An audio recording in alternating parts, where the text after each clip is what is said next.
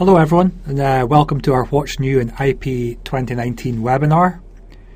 We are very close to releasing IP 2019. Should be with you in the coming days, so look out for an announcement about that. There's lots of exciting new features in the new release that we would like to show you. So today we're going to give you a preview of what to expect. I'm Ross Brackenridge. I'm the IP Technical Manager for IP. I'll be hosting today's session, and I will also be joined by Paul Spooner, who's our IP Product Champion. So the agenda for today is we'll start off with all the completely new additions to IP 2019, so new modules and functionality. We'll then move on to going through some of the upgrades that have been made to existing modules, and then we'll have a little bit about what's coming soon before we close. As I say, about 45 minutes in total. Unfortunately, we won't be able to answer live questions at the end of the webinar, but feel free to ask questions either through the GoToWebinar portal or by contacting us on our digital products email address. And any questions you send to that, we will respond to you directly very shortly. Okay, so we're going to start with the completely new additions to IP 2019. Two of the main new additions are the new Curve Auto Edit module and also the ability to tilt parameters. And so I'm going to hand over to Paul Spooner. He's going to tell us a bit about both those new features. The Curve Auto Edit module allows you to repair logs affected by washouts. Now the default setup is to repair a density neutron, compressional sonic, and a PE. And it does this by using multilinear regressions. It creates a multilinear regression for each curve, predicting each curve, using all the others as inputs.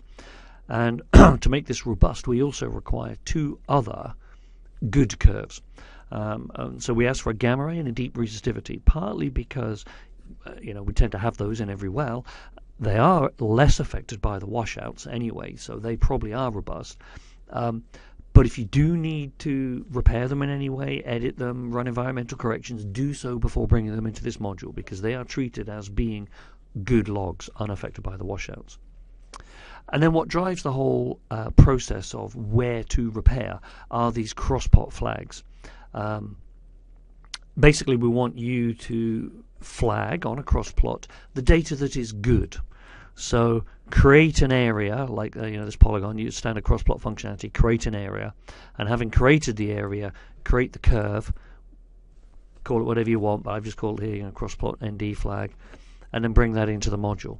And do the same for neutron density, neutron sonic, and for the PEF, it's PEF gamma ray that we use to flag the data. It might seem odd that you're flagging the good data rather than the bad data, given that you want to repair the bad data. But the issue is that the bad data might be absence. It might have garbage numbers in there, so it might be neutron values reading over 1, or so I can't flag the bad data because it could be anywhere, but I can flag the good data because I know where that should be. So you flag the good data and bring those flags in. And to repair the density, the default behavior is it's using both the flags, the neutron density flag and the sonic density flag. Similarly for the neutron density flag and the neutron sonic flag. Then when you run the module on the log plot, you get to see your two known good curves, gamma ray and the resistivity. These in the next track are the crosspot flags that I created. So down here you can see, okay, all the data's been flagged as good. And these tracks here are the curves, the individual log curves, with the result of the multilinear regression. So in the good data, this allows me to QC the MLR. Is it a good prediction, in which case it's a good fit, it's a robust MLR. It may not be if you have significantly different lithologies. If I have a carbonate sequence and a siliclastic sequence, the MLR might not be good across them both. So you can zone. The MLR is generated, one MLR for each zone. So if you've got major lith boundaries, then just zone the well and repair accordingly.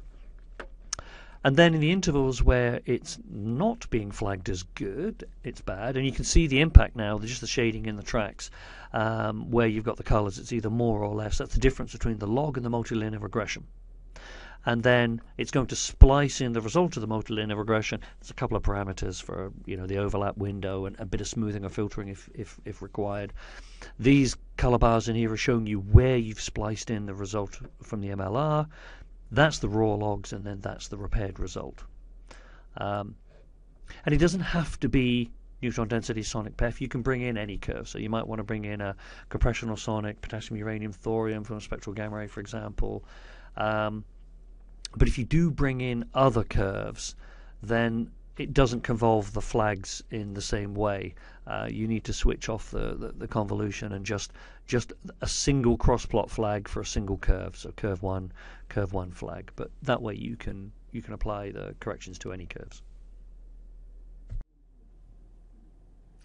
Tilted parameters is a significant upgrade for IP 2019. This allows you to interactively tilt your parameters, does what it says on the tin. The reason you might want this, for example, at the moment, if you wanted to capture that, if there was a wet clay compaction trend, for example, in the density log, and you wanted to capture that, well, you can make yourself a curve that represents the wet clay density as a trend, whether you interactively use create edit curve to trend curve to do that, or you use a formula or a script. But once you have a curve that represents that parameter, you could just bring it in. Now IP's had that functionality for many years, that pretty much any numeric parameter can be a curve. This allows you to do the same sort of thing, but much quicker and easier and interactively. And it's activated on the log plots through this new T icon that we have here. Allow your parameters to be tilted. So once you click on that, you see that's now activated. It's not grey anymore. And if I go to, say, a parameter line, if I pick it up and move it conventionally, that's just as normal. That's what you see anywhere you grab it in the main part of the zone. But if you go to the top or the bottom of the zone, the symbol changes, and now you can tilt it.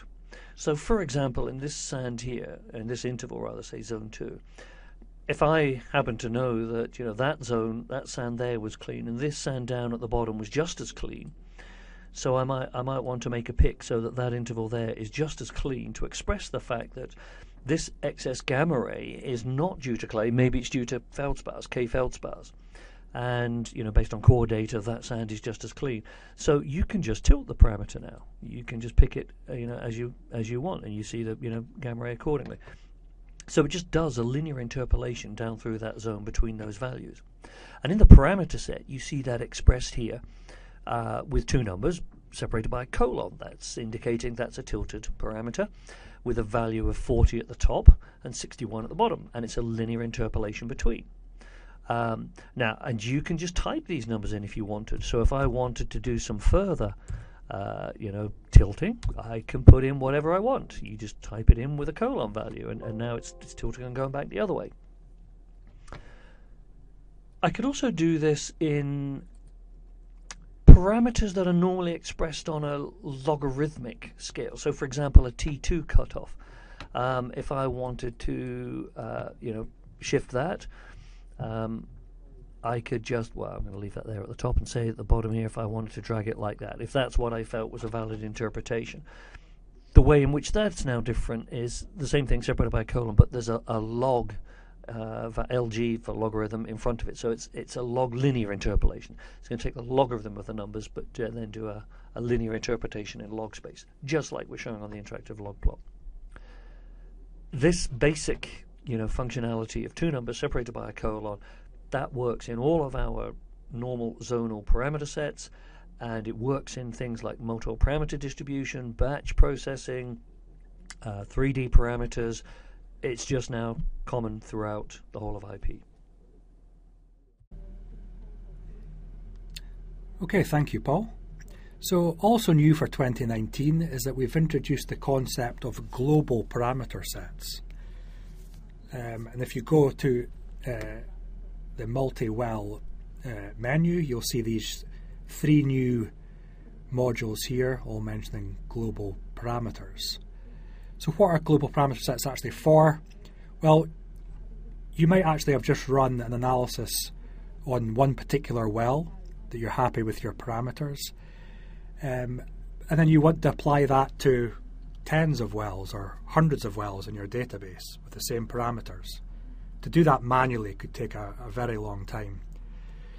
You also might have a spreadsheet which contains all the parameters for all your wells.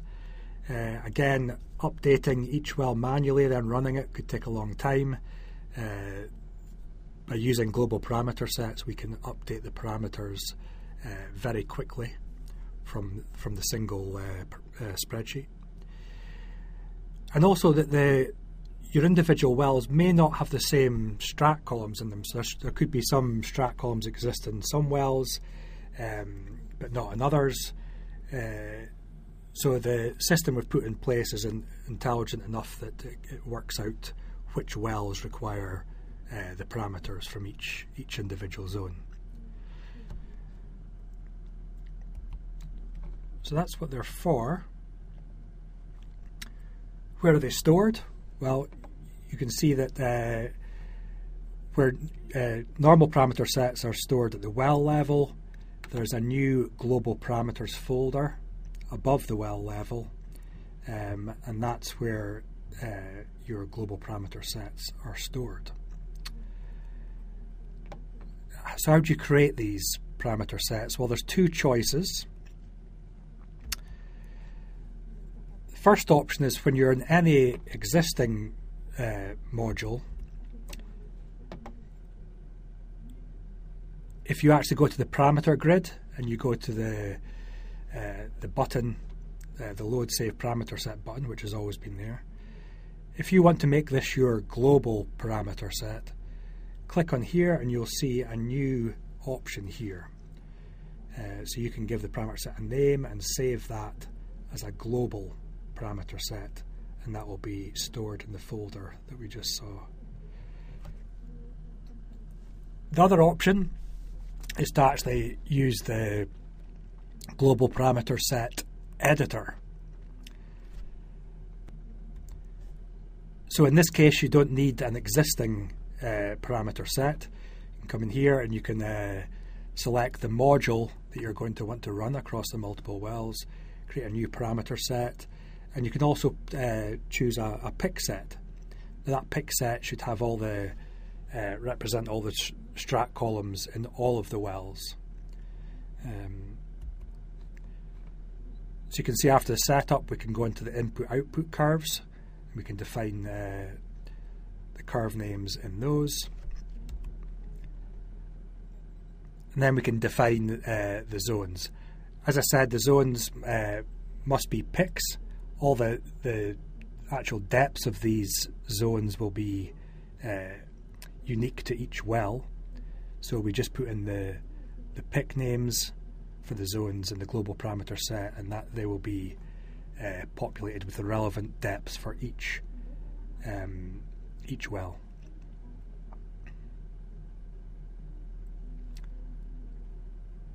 So now you've got a global parameter set. How do you easily update the global parameter set? Well, you could use that the global parameter set editor that we just saw, or if you're in any other module in the parameter grid, if you click on a zone, right click, and you can add that zone to your global parameter set, just as you can with any parameter. So you might have fine-tuned a parameter in an analysis in one well. You want to use that parameter in your global parameter set, so you right click and then select the change parameter in global parameter set option. So how do we use the global parameter set? So we use the global parameter set batch run module, and this is where we can select the module to run the global parameter set name, and we can then run the module. So there's a few various options there for testing the parameter set, and the option of whether you want actually an individual parameter set to be created in every well or not. So once you've set that up, you can run this, and that will run that module with the global parameters in every well you've selected. So another thing we've introduced alongside global parameter sets is the global parameter copy. So this module here. So there's actually two ways you can use this module. So the first way is you may have an existing parameter set in each well, and you wish to populate the parameters from that set into other parameter sets that exist in that individual well. So it's like copying parameters from within the same well, and you can do that for tens or hundreds of wells at once. This can be particularly useful for anyone that's migrating from Geolog. If you've used the Geolog ASCII importer, you'll be aware that it creates a sort of master parameter set from Geolog in each well. And then if you want to actually use those parameters in our modules, you can use this copying function to update the parameters into the various parameter sets of the modules that you're going to use. The other way of using this is if you have a parameter, a spreadsheet which contains all the parameters you wish to use in the various wells. You can use this tool to directly populate from the spreadsheet into all the individual parameter sets in every well. So this is how the module looks. Select the wells you want, decide if you want to use an existing parameter set or a spreadsheet as the source of the parameters. And then you can select which zones, the parameters from which zones you want to actually copy. The module will try and match the parameters from the source parameter set to the other parameter sets that you're copying to. And you also have full control of selecting which parameters you actually want to copy and which ones you don't. So that's global parameter copy. Okay, another new feature that we've added, which can also save you a lot of time if you're working with large databases, is our multi-well batch plotting module. I'm just going to open up IP to show you this. So here I've got a database with 12 wells. In the first well, I've just created a standard triple combo log plot. Now if I wanted to create a plot of the same format for all my wells, that could be very time consuming. So what we can do instead is use our multi-well batch log plotting module. So here we select the wells we want to build the plots in.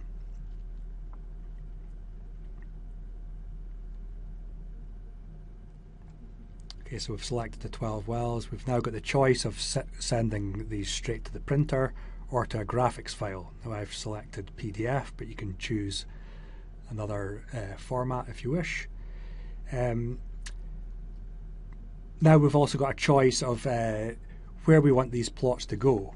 So we could create a subfolder in every well folder, or by leaving this blank, it will just actually go into the root of the well folder for each well. Or I might want to put them all into one folder. That's what I will do. So if I just go to I'm going to go to a folder called plots within my database. I can give the log plot a name.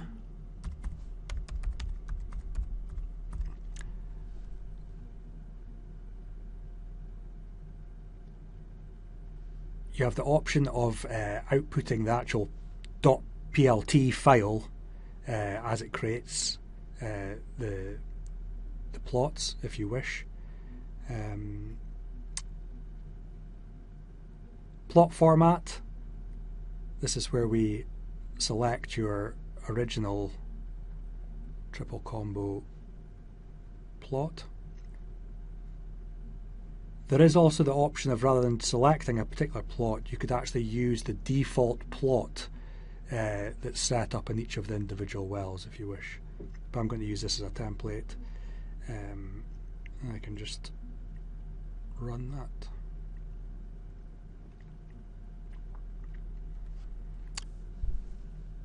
So as you can see, there's a status window here, and that's showing it creating the plots in the various wells. Here we go, that's 12 plots created successfully. Now if I open up that folder, here's my plots folder within the BlueCat database, and here's all my PDFs. I can just click any of these.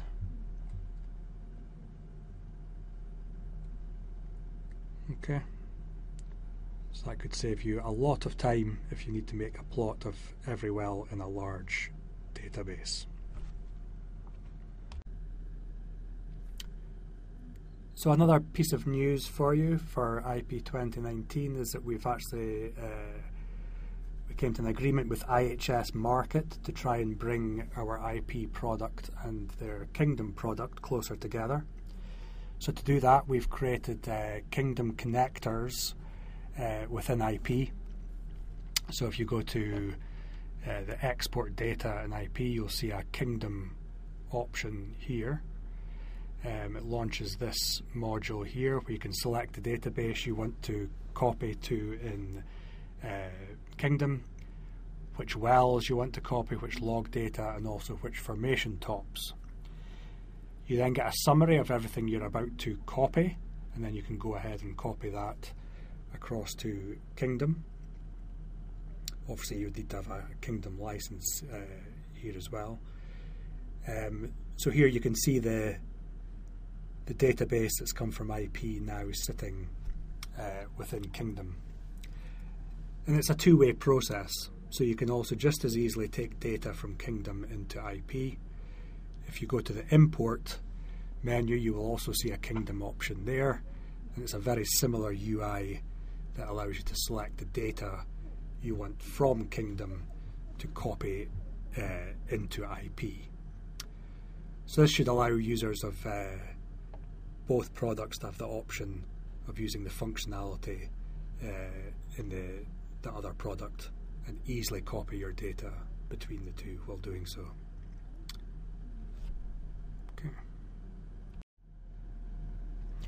Okay, so we've seen the new additions to IP 2019, but as well as that, we're always continually upgrading our existing modules. There's around 9 modules that have seen significant upgrades in IP 2019, so let's take a look at those. Let's start with well maps.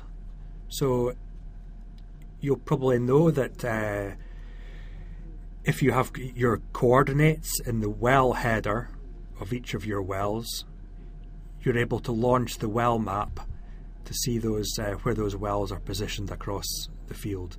Now previously all these discs representing the wells were all grey. You can see they're a bit more colourful now, and that's because we've added the ability to colour them by well list.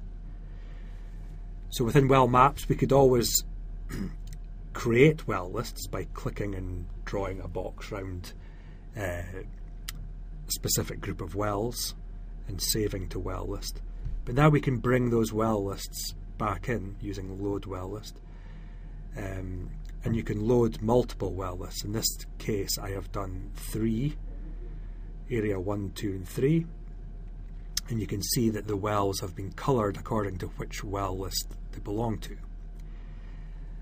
Now, if a well exists in more than one well list, you can see it'll start colouring the disk with multiple colours of each of the well lists it belongs to. You can see here BlueCat7 actually belongs to 3 well lists. And there you can see the same disks displayed on the loaded well list as well. So that was just an upgrade to well maps.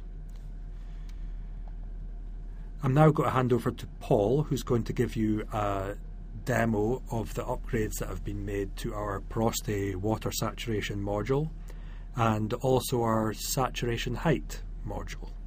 Over to you, Paul. For IP 2019, we've made an upgrade to VSW around the clay-shale ratio parameter. We've added interactivity so that you can pick it interactively on, in particular, the neutron density cross plot.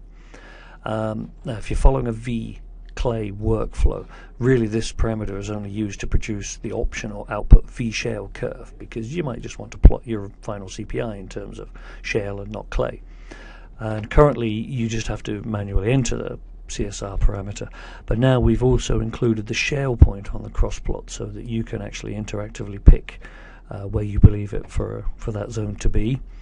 And if you pull up the V-clay porosity cross plots, there's 2 of those, there's an effective one and a total one, you will see that we've also we've made 2 changes on here. The first is that we have done away with the Thomas Steiber cross plot on these plots. It's still there, of course, if you are following a Thomas Steiber workflow, if you've either switched on the optional clay-shale typing for the lock plot, or if you've selected the laminated sands thin bed workflow, because the Thomas Steiber cross plot's an integral part of that. But if you're not doing that, it's not used for anything, so we've removed it. And what you now have is you still have your phi max parameter, which is on your limits and pad hole. That's still the maximum clean sand porosity that you would pick. And then this parameter is your CSR, and you'll notice it's linked between here and the denser neutron cross plot, because essentially that is the trend that you're looking at in there. And it's also available in the same way on the total porosity plot.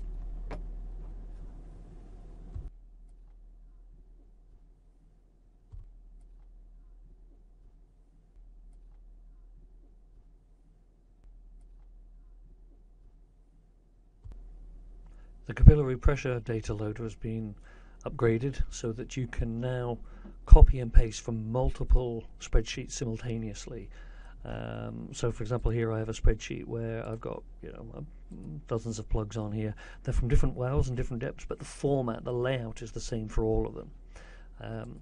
So to load that, if we go into the PC data loader, first you have to set the grid up for the appropriate curves that you want to load, and I've already done that and saved the format, so I'm just going to come in here and pick that up. So they're the curves that I've predetermined I want to load. And the new feature is access through this Load from Excel button. Point to the Excel spreadsheet that you want to load, or multiple spreadsheets. It handles multiple spreadsheets as well. You can just select files and add more files into it. And then for this spreadsheet, I've got 1 PC test per sheet.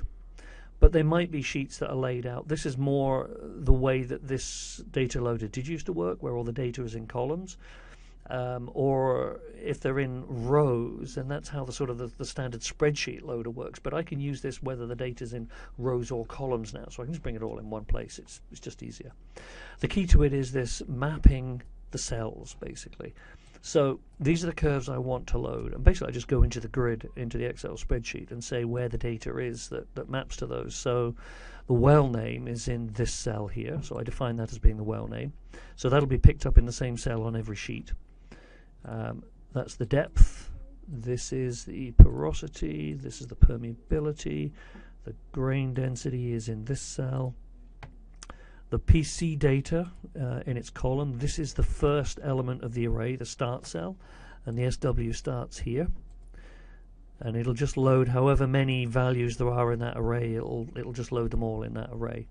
So having set that up, I can then just update that and then say copy to form. So it will now read all of that data from the Excel spreadsheet. So that's all tabs loaded. They're different wells, different depths. It's all there, and I'm loading into a curve set MICP.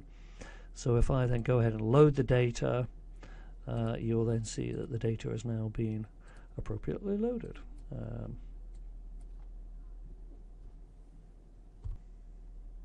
The closure corrections, I've had some work done. We've provided some new methods and a little bit of new interactivity on the plot. You can auto zoom now rather than having to zoom in just by using the toggling buttons here. And when you're actually applying the corrections, so if I was automatically I wanted to pick a closure correction in here so that it's extrapolating the intersection of this gradient and this gradient, that's my closure point. Now the new methods are how we actually apply that closure correction. Shift is the default, and that's actually the current behavior, where this roughly 8% is just shifted onto every point. So each point is moved, this point moves to here, this point moves to here, and then that point will then close out. Proportional takes the same saturation closure value and divides the SW by that value. So that point will therefore go to 1, and basically as the SW gets lower, the shift becomes less. It sort of stretches the curve. Crop just cuts the plug at that point, so these points will have nothing done to them, but the closure point will then close out, so it's basically just closed straight across there. And extrapolate is kind of similar, except it now extrapolates the last gradient and takes the closure point straight out to there. The other change is that you can now put the axes on logarithmic grids if you want. So if you want to put the capillary pressure, for example, on a logarithmic grid, and one of the things that changes then is the regression lines here. They're now log linear because they're a linear fit of the logarithm of the value. Okay, thank you, Paul. So we've also added some new features to the cement evaluation module. I'm just going to open up IP to show you that. So any of you that are familiar with the module, you add in the completion details on the completions tab. We've added this option here so that if you've already created a well diagram in the Well Diagram Manager, you can import it here to populate this rather than typing it out again. On the isolation summary table, we've added the ability to add formation tops to the table. So if you click on formation tops, select your any tops or picks that you've already got in your well, and then this column appears here so you can see which formation each line is referring to, and that shows up on your report as well as statistics about good cement bonding in each of the formations. But we've also added in new tool types. Particularly I want to talk about the new advanced tools, which are the Schlumberger Isolation Scanner and the Baker Hughes Intex tools. These tools give two measurements to calculate bond between the casing and the cement. So here we've got impedance and flexural. These have been introduced to trying to measure bond in lightweight cements. The Intex version would be shear and lam measurements. So you can interpret those individually, then ultimately at the end you get a chance to choose which of these measurements you want to use, or you could use either or combined. Now what combined does, here's some isolation scanner data. We've got our impedance image, which you can see is kind of struggling to see the bond through this section, but then we've also got another map for the flexural, and you can see it's showing a stronger bond through this section. Then we have a final bond map. So that's almost taking, it's like a best of the two maps. And so this will be our overall result, and that's the one that's used in the final analysis and ultimately showing which zones have passed or not. And the workflow for the Baker Intex is very similar to this as well. So that's the cement evaluation module. Now, what's new in our image analysis module? Well, we have image flattening, which is a technique used to remove the effects of borehole inclination and dipping beds from a borehole image. So you can see here there's a raw image, so we take that and the dips and create this flattened image here. You can see this with flattened beds. So this is used in many image analysis workflows, including image calibration and secondary porosity calculations. What else? We have a new type of tadpole, which when you're calculating breakout, you have the standard tadpole, or what we call a propeller tadpole here as an option now. So you can see it presented there. Taking in dips, so obviously we've been able to calculate dips within IP, but if you already have a set of dips, we now have this import pics from grid module, so you can take in the pics that already exist and use them in your interpretation in IP. Stereo nets, so you can now edit pics straight on the stereo net here. So you can see you can click and highlight data points on the stereo net plot, so you can interact with it just like you could with the log plot itself. Other new features, so we've got support for new tool types, the Halliburton HFBI, Naber's Frac View, the Baker Earth tool, that's specifically the version that's exported from TechLog.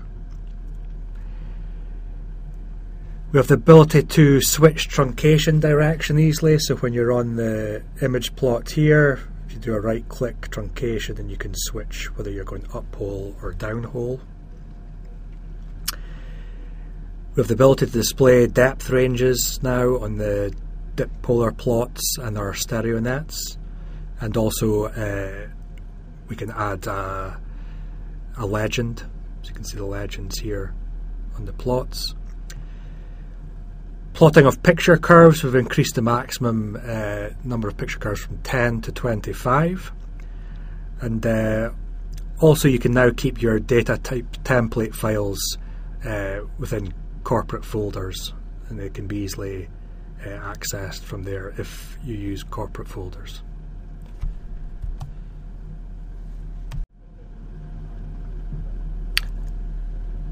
So here's some enhancements we've made to our acoustic waveform processing module. A new manual first break tool. That's this plot you're seeing here, which allows you to repick the first arrival on your waveforms to improve your delta T calculations. There's also a new log plot editing tool, this little window here that pops up whenever you're doing any interactive picking on log plots with an acoustic module. Previously it used to be buttons and drop downs on the module itself that you would use, but now you've got this handy little tool that you can just display on top of your plot as you're editing it.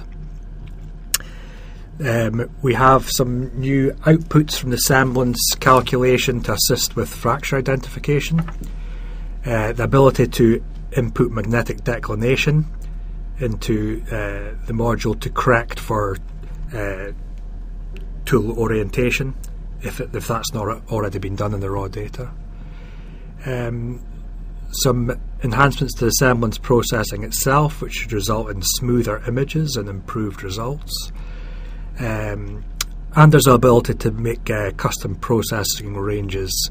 That's your frequency filter range, so you can have a different frequency filter range on your display from that you're actually going to process.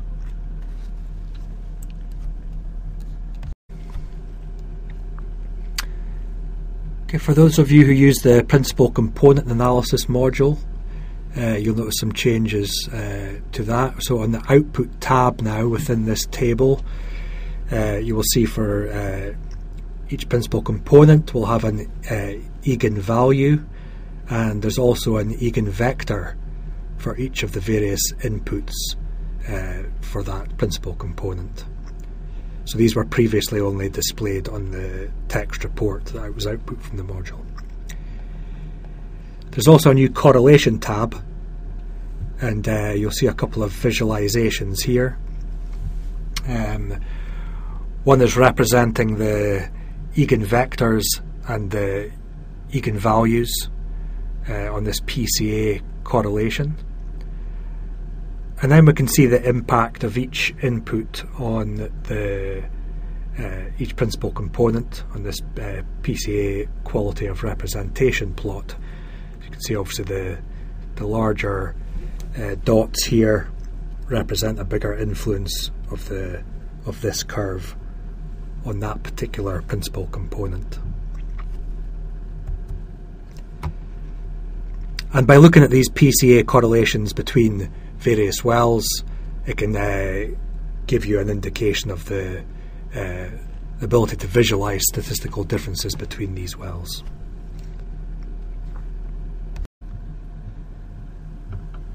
So the contingency table module, which is the module that's usually used for comparing two sets of fasces with each other, one of the limitations of this module has been that you must have the same number of values in each of the fasces curves that you're comparing. Now that's usually not been a problem when you're comparing fasces, but if you want to actually compare, for example, fasces with something different like hydraulic flow units, you might not have the same number of values between the fasces and the hydraulic flow units. So we've added this calibrated data option. When that is ticked on, the default or original behaviour will still be the case, where you need to have the same amount of values between the two curves. If you switch it off, it will allow you to compare two curves with a different number of values within them.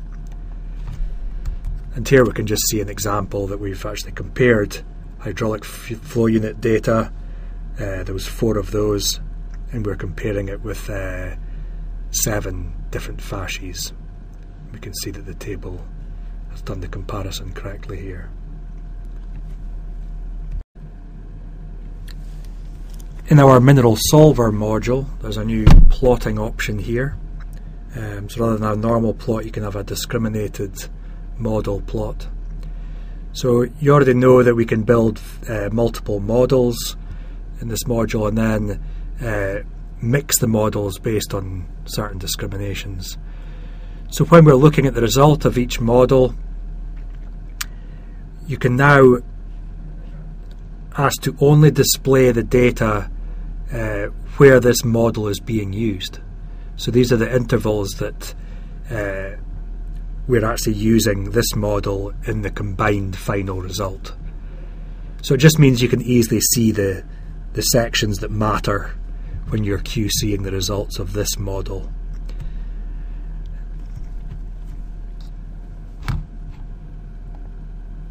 Also in Mineral Solver, some new outputs. We're outputting a hydrocarbon corrected density, neutron and sonic. You can see the names of those there, and we're actually using the same logic to calculate those as we do when we calculate them in the porosity water saturation module. So that brings us to the end of this section, where we've seen some of the enhancements that we've made to our existing advanced modules. Okay, so that was the main features that are included in the first release of IP 2019. There was a couple of other features I just wanted to mention because they have been developed, but they didn't quite make it into the cut-off date for the first release of IP 2019. But they will be following very shortly in an update, probably within the next couple of months. So I thought it was worth mentioning these during this webinar as well. First thing is that there's some new chart types, rows plots and pie charts. So there's standalone versions of these plot types.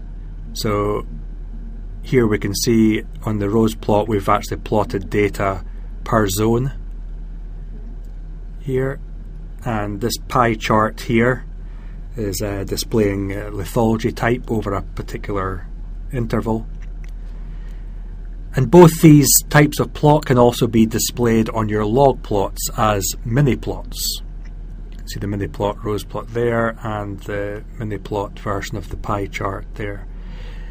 And in both instances, all the same functionality exists with if you've used mini plots before, which allows you to display data either from the actual depth of the mini plot, or it might be an average over a whole zone, or a particular interval such as 20 feet, display the average of the data. So all those features exist for the new rows plots and pie charts. Another significant upgrade is to our production logging module. So we've actually introduced a workflow for Schlumberger's FSI tool. So that's their advanced tool for deviated and horizontal wells. You may remember in IP 2018 we introduced our first advanced array tool workflow that was actually using the GE Maps tool, which has the sensors displayed positioned around the circumference of the borehole.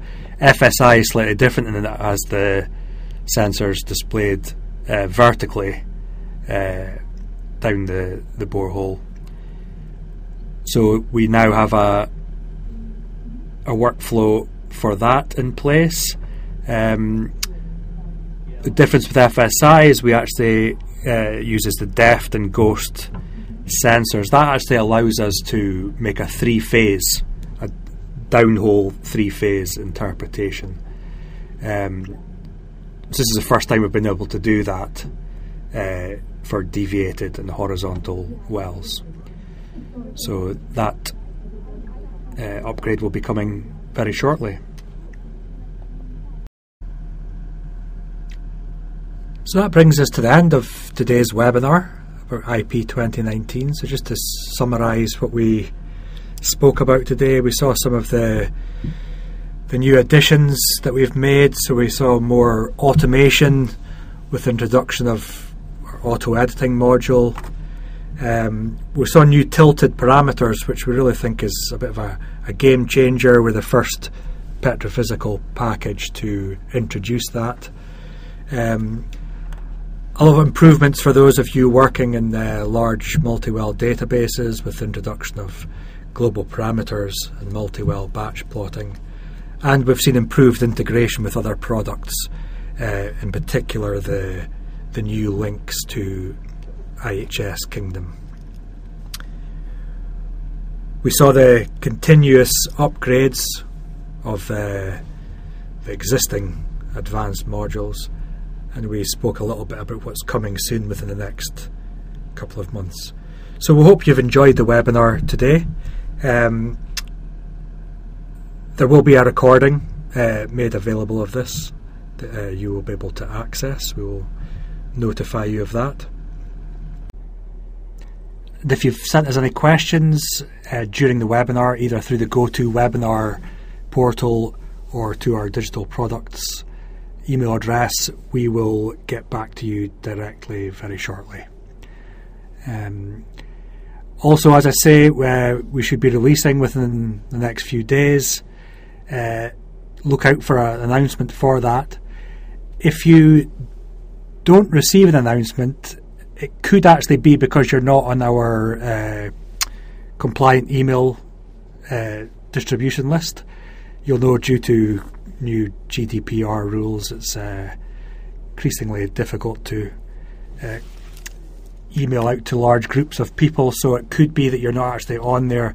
If you have any doubts, if you are and you would like to be, contact us on the Digital Products email address as well, and we'll get you signed up there. Okay, well, thanks for joining us on behalf of myself and by Paul Spooner. We hope you've enjoyed it, and we shall see you the next time. Bye for now.